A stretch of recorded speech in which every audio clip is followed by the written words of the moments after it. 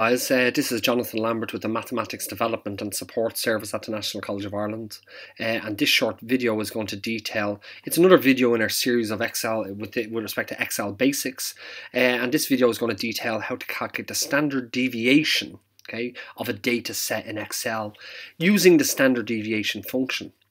Like when we applied and we calculated the variance using the variance function, there's two variants, or just two types of standard deviation that we can calculate. There's one where we assume the data has been taken from a sample, so that's called the sample standard deviation.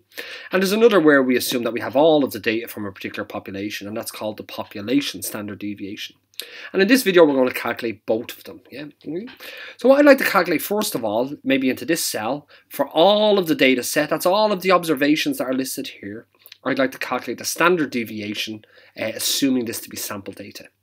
Now, the formula to calculate the sample standard deviation, okay, well, to go into function mode, like in all of our other videos, you hit equals, and then you spell out the name of the function. In this case, it's called STDEV, okay, for standard deviation. And you see I have a number of options here. I have STDEV.P, STDEV.S.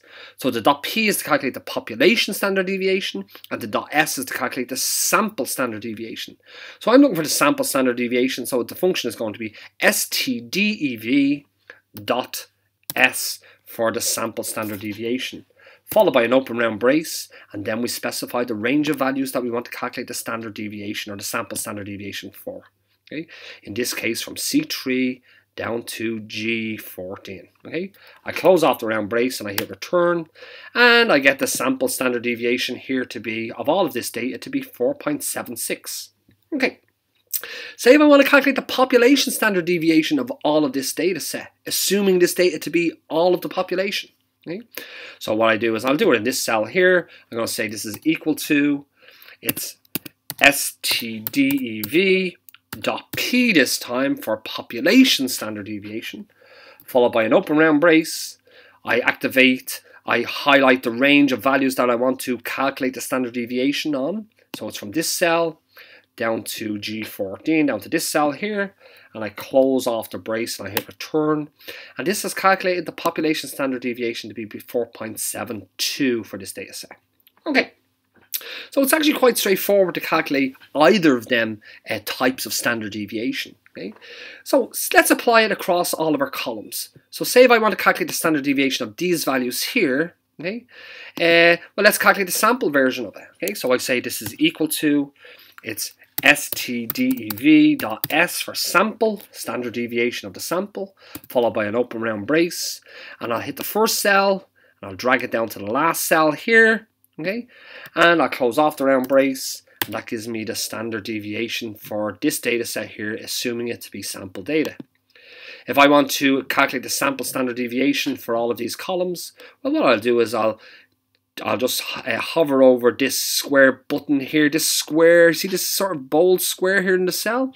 I'll click on it and I'll pull this cursor across to the right hand side, which will apply that formula to all of them columns, which gives us the sample standard deviation for each one of those columns. If I want to calculate the sample standard deviation for the row of data here, once again I say equals STDEV.S for standard deviation for a sample, followed by a round brace, and I specify the range of values, in this case from here to here. Okay, and I close it off and I hit return, and that gives me the standard deviation for the first row of values. If I want the standard deviation for each row of values, well, what I'll do is I'll apply this function down through this particular column, and that calculates the standard deviation for each one of those rows.